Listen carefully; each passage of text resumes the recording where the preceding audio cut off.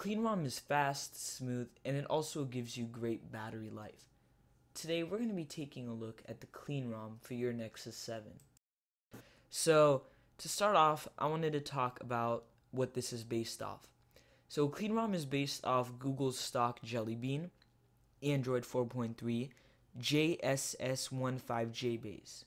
So you are getting the latest version of Android 4.3, and before you do ask, it is deodexed, so it's definitely going to be very powerful. When you're installing this ROM, you do use a Roma installer. When going through a Roma installer, you get options to choose between launchers, browsers. You can also choose the different Google apps you want installed and uninstalled. You get some extra apps that you can download, and you can also choose your boot animation between the S4 Google Edition and the stock version. So as I said, this ROM is really quick and fast. When going through the ROM, you will notice no lag at all, and everything seems to open up very quickly, including all the stock apps that come installed like email. Also, it is really touch responsive and a lot better than when I first had the Nexus 7 on stock, because it notices the touches a lot better. So when we open up a game like Riptide GP2, it performs great on the Nexus 7 on stock Android, and it performs even better with this ROM.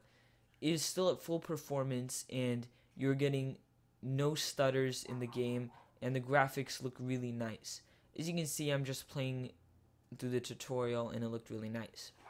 As I said, you also do get great battery life, and as you can see, I was able to go a day and still have half my battery left over, which is not bad at all. So at the end, as I said, this is by far one of my favorite ROMs for Nexus 7.